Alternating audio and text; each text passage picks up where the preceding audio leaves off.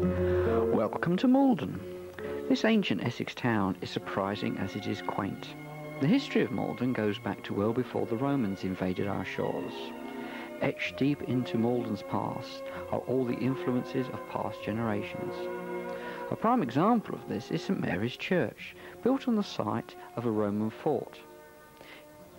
In Saxon times, St Mary's was part of a monastery. In Elizabethan times, it ceased to be used as a church and became a lighthouse, hence the odd-looking tower, then left to decay until the early part of this century when St Mary's was renovated back to her former glory.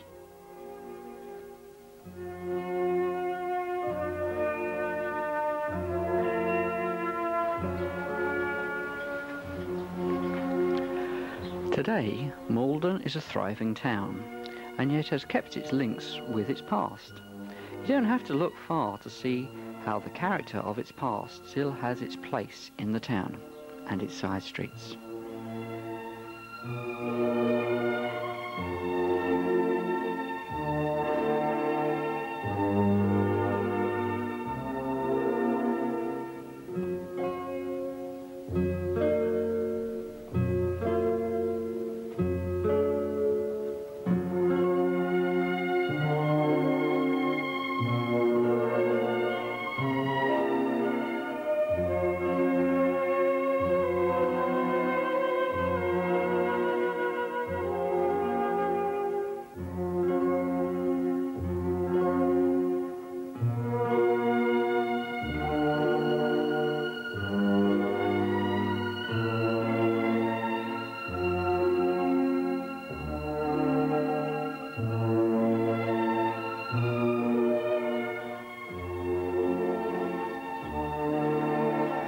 The rivers Chelmer and Blackwater give Maldon its link to the North Sea.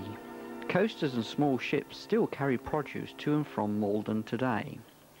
The main users of the waterways now are pleasure craft, but the majestic sight of sail is here in all its glory, as these sailing barges show.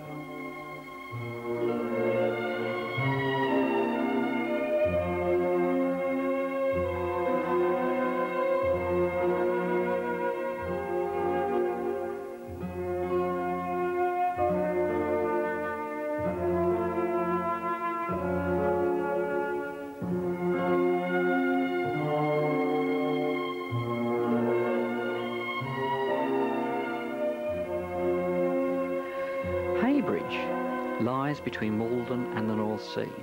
It was here over 200 years ago that a waterway was constructed to link Chelmsford to the North Sea.